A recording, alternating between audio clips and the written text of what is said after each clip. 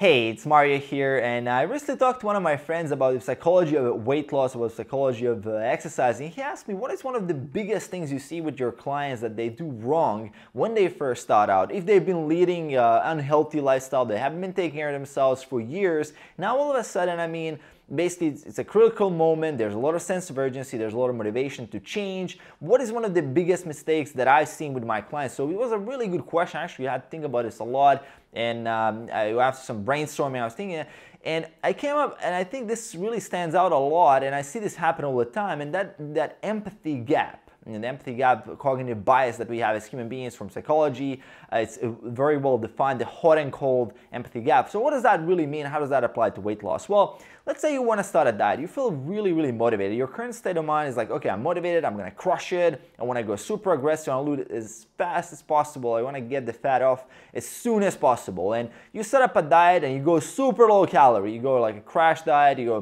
1,400 calories, 1,500 calories, and anywhere like 10 times your body weight in pounds, under that in calories for a guy is super, super low. And if you start off with that, it might be okay. In the moment, in your current emotional state, it feels like that it's okay, that you will be able to do that because you cannot, you don't have that empathy. You can't predict how you're gonna feel, let's say 2 weeks from now on that caloric deficit, or a month from now, or like, let's say 2 months from now when it gets really, really hard. And that is the empathy gap, because we can't really know what our emotional state will be, let's say 2 months from now, and we don't really relate to that. It's like a different type of person. And this is a huge problem when it comes to dieting and when it comes to exercising, because people who haven't done anything will all of a sudden want to do everything at once. Let's change 50 different habits, let's throw away all the junk food out of the house, let's instantly start transitioning the diet from, let's say, 60% kind of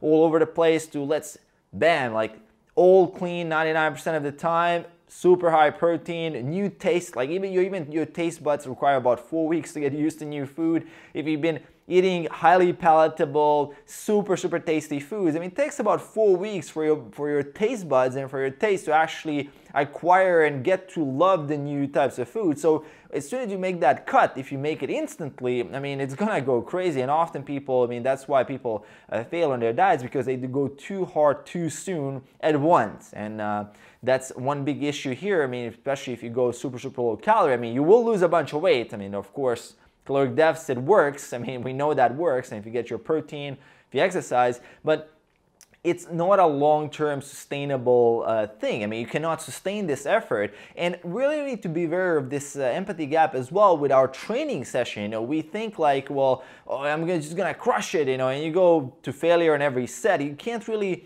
even short term, you can't really feel how that's going to reflect on the end of your workout, where you simply, let's say, fry yourself in the first couple of sets, you're super, super exhausted, and then you ruin the whole workout, because there's that gap between you don't know what you're going to feel like. And it's really interesting as human beings, this cognitive bias is limiting us in so many different ways. So one thing how we can battle this is with proper planning, number one, and the second point is really, really important, is to take things one step at a time. And I'm a big proponent of this. Of course, you can jump in the deep end of the pool and try to get out of there. It has been done. I've been doing that very, very successfully as myself, and that's kind of the approach that I used to do in the past. Let's say you want to transition from someone who is eating, let's say 60-70% of your diet, you don't even know what you're eating. It's all over the place. But now you want to transition to, let's say, base your diet mainly on whole, healthy, unprocessed foods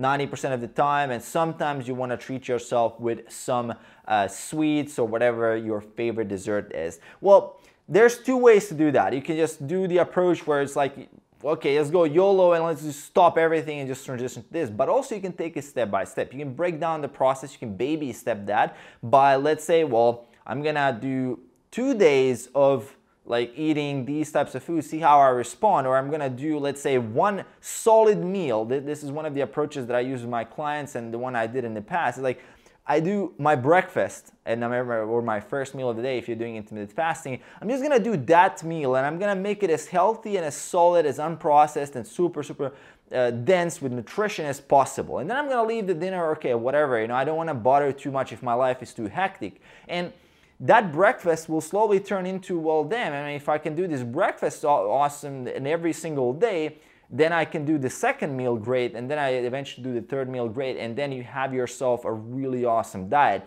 Because as I said, it takes even for your taste buds about 4 weeks to get used to a new taste. So people say, oh shit man, I hate vegetables, I don't want to eat any vegetables. Well look, I mean, you just haven't eaten enough of those vegetables to get used to it, and tastes change. I mean, remember as a kid you probably didn't like certain things. I mean, for example, in my diet, I remember I hated mushrooms. Like any side of mushroom I was like disgusted, and now I mean I love to add mushrooms to anything I make basically, and it's one of my favorite foods if I just simply as an add-on food to get the proper nutrition. And one big part of this is of course because I've educated myself what the mushrooms have inside in terms of nutrition. But the second thing is that my taste buds have changed over time, and I've basically become kind of like adjusted to eating whole, healthy, unprocessed foods. And if you've been eating processed food and junky food, super tasty food for your whole life, for at least the last couple of years, you might not be even accustomed to eating these healthy foods. So it takes some time. So give yourself some time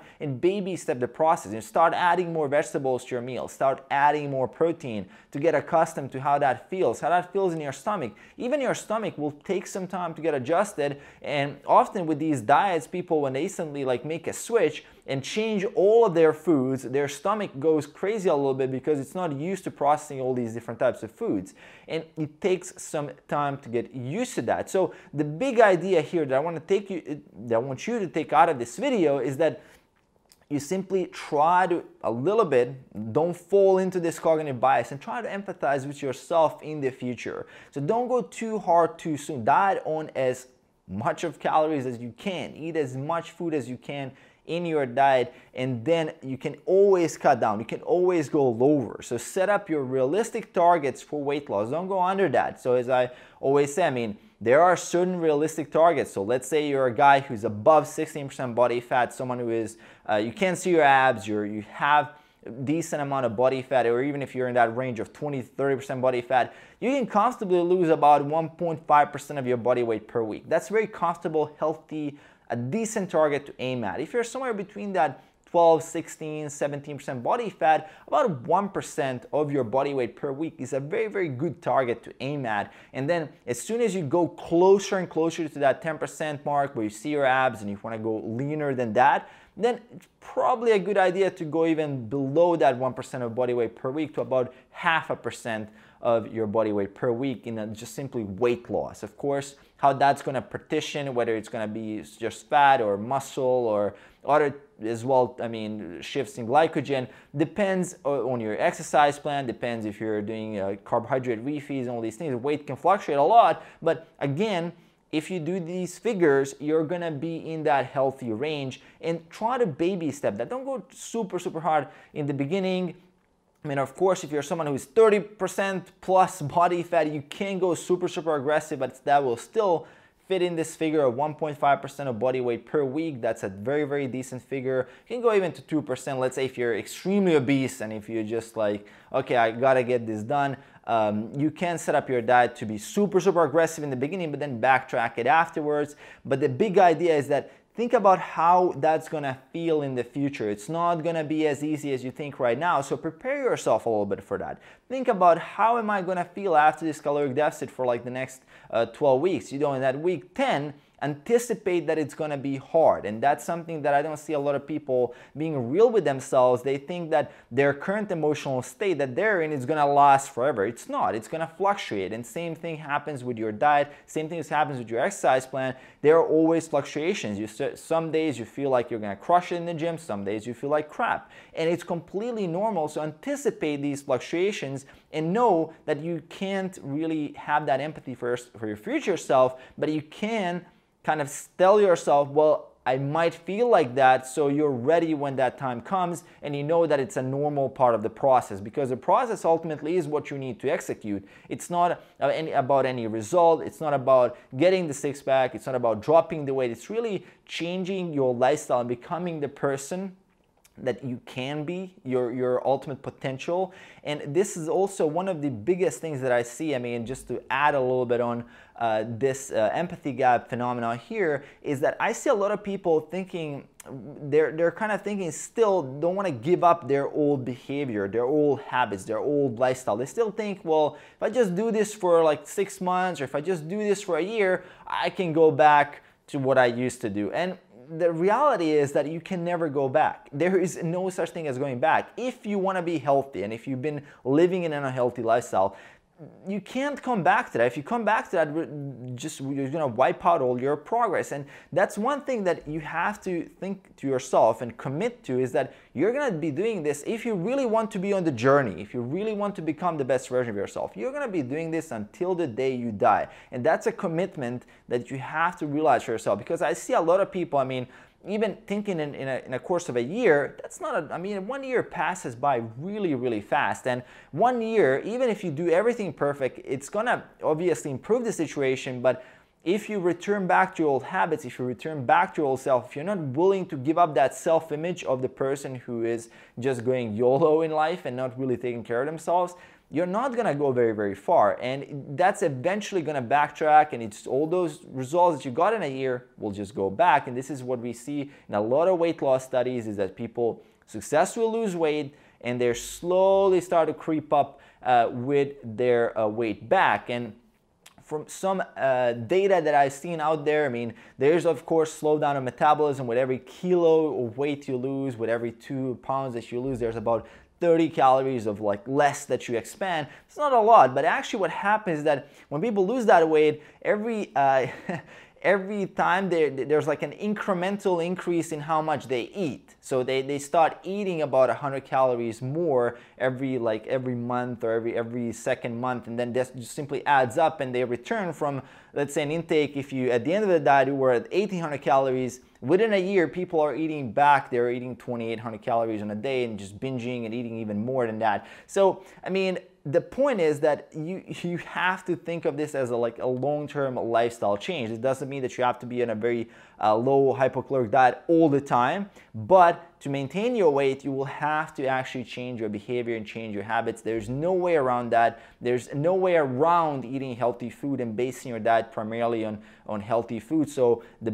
better thing to do is just simply get accustomed to that, make the decision, pull the trigger, problem solved. No, done, right? So commit to that decision, make it a part of your self-image, attach it to who you are as a person, and you will go very, very far. And if it's an identity-based decision, basically, I'm the kind of person that lives this kind of life, I'm the kind of person who can hold a promise to myself. If I made a promise to myself that I will eat healthy and that I will stick to this lifestyle, I can uphold that promise because I'm that kind of person, right? To attach it to your identity, attach it to who you are, your sense of self, and you will succeed in the long run. So I'm gonna leave you with this message here. Let me know in the comments below, have you ever experienced the, consciously, I mean, now looking back at your life, have you experienced the empathy gap?